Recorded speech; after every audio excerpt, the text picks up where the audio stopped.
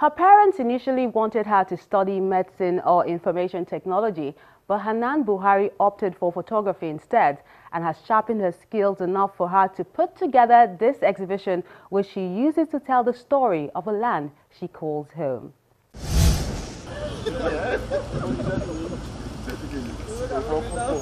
Security operatives dot the Thought Pyramid Gallery in the nation's capital, Abuja.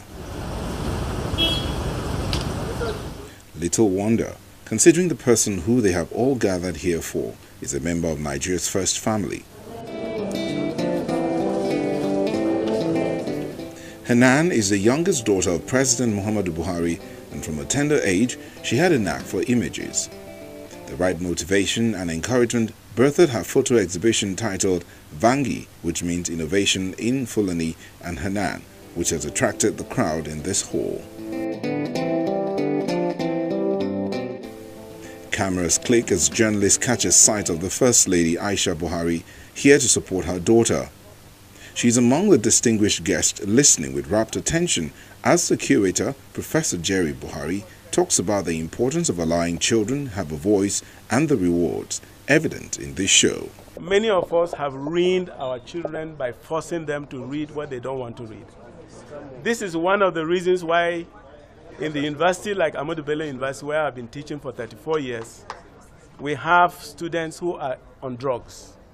They are frustrated, they can't do what the parents want them to do, and so they find way of escape. What I found in her is somebody that is young, that is able to marry expectation, tradition, and modernity. There should be no limitation of any career to any gender. You can find that today we have female pilot, female mechanics, female engineer in so many fields. So this is very, very encouraging that parents should learn from this, and parents should take a lesson from this. There should be no selection as to what field a child should be.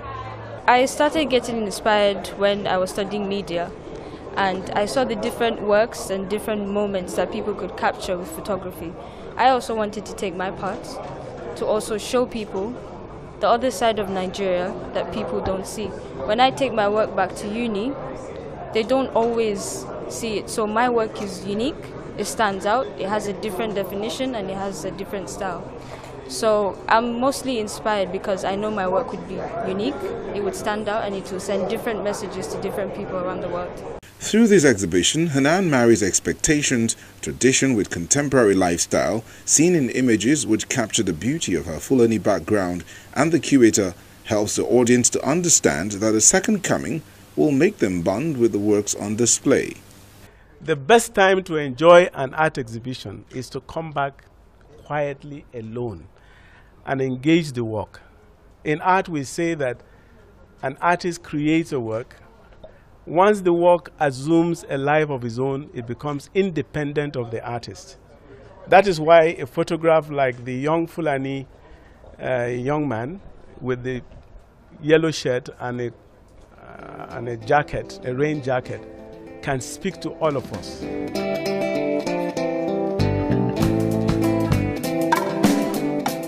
What's different about a young lady with a camera? It's all about perspective. This particular exhibition is a game changer. Game changer in the sense that it's going to help to change the perception of our people towards the creative industry. It's a really beautiful picture, but I love the determination in her eyes. I think that's what I see in the Nigerian woman right nowadays. We're very determined. We know where we want to go. And she looks like someone that's ready to go there, and I like that.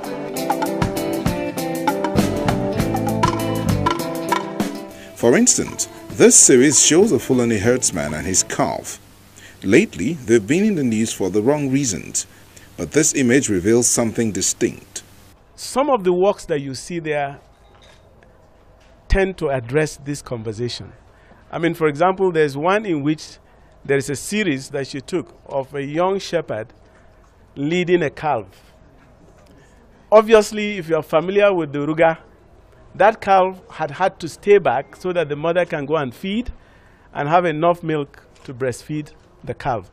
You can see the sense of anxiety in the calf. And so the shepherd had to assure the calf that mommy is coming back. It's great when you even see the pictures, the captions. You will say that you say the creativity in it, preservative of culture.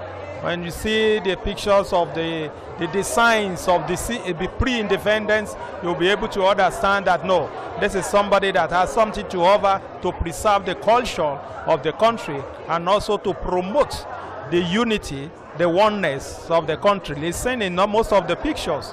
You will see where they showed you the activates in the Pepe, activate in the periancles. You will see the hawks, how it's been dressed, and you look around, you'll see some of the calf shears. They are artificial, partial, things that you see that it is born out of creativity.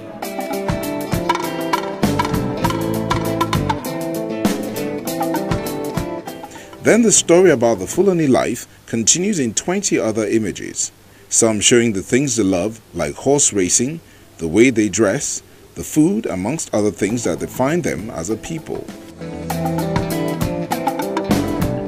Art enthusiasts are wowed at the creativity exhibited as Hanan relates with her immediate environment. One thing I know is that art is a great boundary breaker. It breaks the glass ceilings, and it's one way, it's one form that questions stereotypes. You know, I believe that this is 2017, you know, things are beginning to change. And I like the fact that when we start seeing that change, we're putting it on platforms so that people can aspire to those examples. While for others, the mere fact that the first family allowed their daughter walk this path is a lesson worth emulating, there is a wake-up call for parents, especially from the north, to give the girl child an opportunity to dream and follow her heart. Looking at her from the first family of this nation, it's rare to find a parent, you know, allowing their children to go into photography or to go into artworks like this.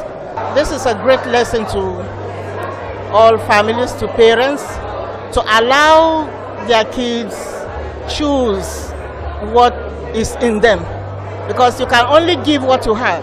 You can't give what you don't have. This innovation by Hanan is more than an exhibition. It's a testament to what anyone with talent can achieve with the right guidance. I would like to let the elites and the young people in Nigeria that they do have a chance. They can do whatever they want to do, be it medicine, be it politics, be it art. You should always stand for yourself, and you should let your parents know what you love to do. The Nigerian photographer, the Nigerian young photographer, they found their voice. We found our voices. So you're going to see more and more and more expressions of what's to come. This is an exposure that is given unto people, that from whatever you think is nothing, you can bring something out of it.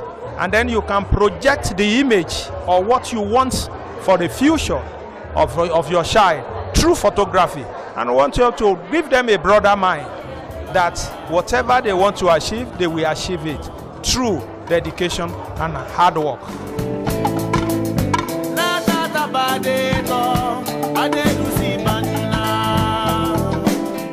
She has youth and passion on her side, as there's lots to learn as she journeys deeper into the world of images.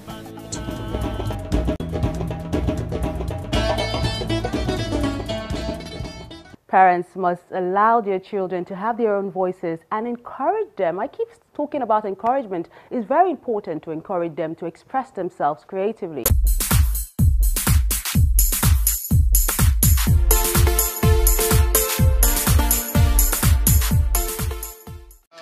Oh shit, oh take, pray them niggas go, hey. Oh, we sell the clowns around, it look like circus show, like.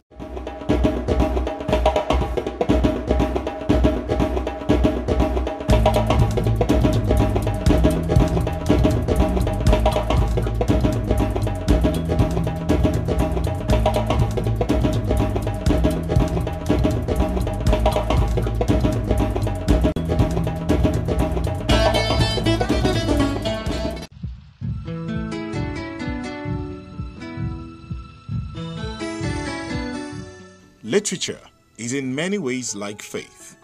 It's a leap of imagination.